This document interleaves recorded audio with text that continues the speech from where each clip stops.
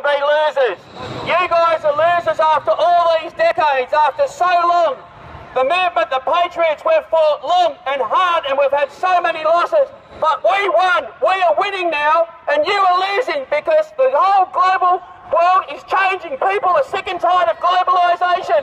Globalisation has failed and Trump heralds a new era of American politics and world politics. We don't want globalisation. What happened to the good old left when you stood up for the worker? You're an absolute shame today. Absolute shame. You don't stand up for the worker. You represent the global elites. You represent George Soros. You are the children of Soros, the useful idiots, the communists that can't figure it out. We deserve better. And this is a reaction to what's happened in America with Trump winning. It's fantastic that the people, the American people, have spoken and said that they don't want globalisation. They don't want an economy run by the banks. They don't want open borders. And Trump has said, we're going to build that wall. We're going to restore American pride.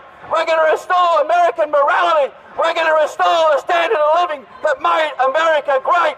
Make America great again. Make America great again. Make America great again. Make America great again. Make America great again. Make America great again. And this is a big warning to you lefties. You are losing. You can mobilise all the methadone addicts and get them out here on the streets, but the real people, we have awoken and our movement is growing. We've seen Brexit. We've seen Pauline Hanson win 4 Senate seats. This is only the beginning. It's only the beginning. You've flooded our countries. You've opened the borders. You've destroyed our identity. We know the organisations that you represent, and you will be put on trial. You will be put on trial for your treasonous, traitorous behaviour. We were going to feed all you to ISIS.